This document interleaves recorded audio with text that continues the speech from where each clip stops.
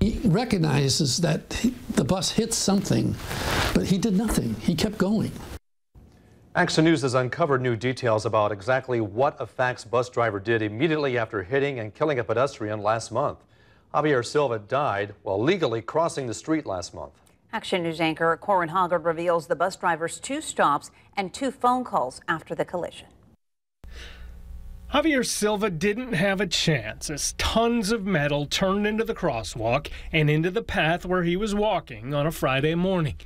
Investigators say the FAX bus dragged him for a while, then drove over him. The bus driver, Rudy Alderette, literally left him for dead. He later told police he thought he hit a box, but a search warrant reveals he may have suspected something more. Investigators say video from the bus shows Alderette getting out and checking for damage, but not until 10 minutes later when he was 4 miles away. The fact that he doesn't do that, to me, shows there's some kind of consciousness of guilt here.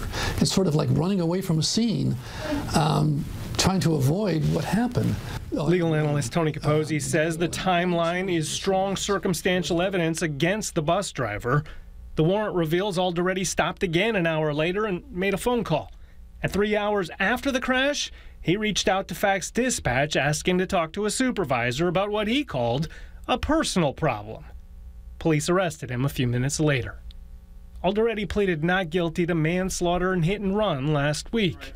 His defense attorney didn't want to comment on the new information, but Capozzi says the video from the bus might give a better idea of what the driver actually saw. And maybe the strongest part of his defense may be if there's a videotape on that bus and it doesn't show the individual crossing the street when he hit him, that's going to say a lot for not realizing what actually happened in this case. Even if Alderette is convicted on all charges, the strongest punishment would be 10 years in prison.